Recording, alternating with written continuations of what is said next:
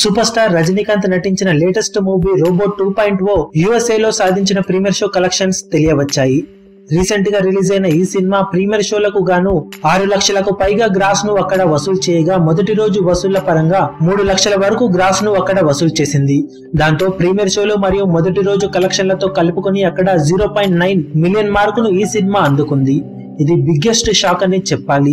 ఎందుకంటే రజనీకాంత్ నటించిన commercial movie Kabali USA లో ప్రీమియర్ షోలతో పాటు మొదటి రోజు కలెక్షన్స్ కలుపుకొని ఏకంగా 2.7 మిలియన్ మార్కును అందుకుంది. భారీ హైప్ నడుమ అత్యంత భారీ ఎత్తున ఓవర్సీస్ లో రిలీజ్ అయిన రోబో 2.0 సంచలన రికార్డులు నమోదు చేస్తుంది అనుకున్న ఓవర్సీస్ లో అది కూడా USA లో భారీ నిరాశనే మిగిలించింది.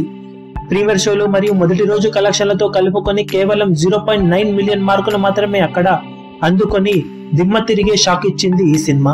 దాంతో వీకెండ్ లో సినిమా ఎంతవరకు కలెక్షన్ రాబడుతుంది అనేది ఆసక్తికరంగా మారింది. కబాలీతో పోల్చుకుంటే అల్ట్రా పాజిటివ్ టాక్ ను సొంతం చేసుకుంది రోబో 2.0 సినిమా.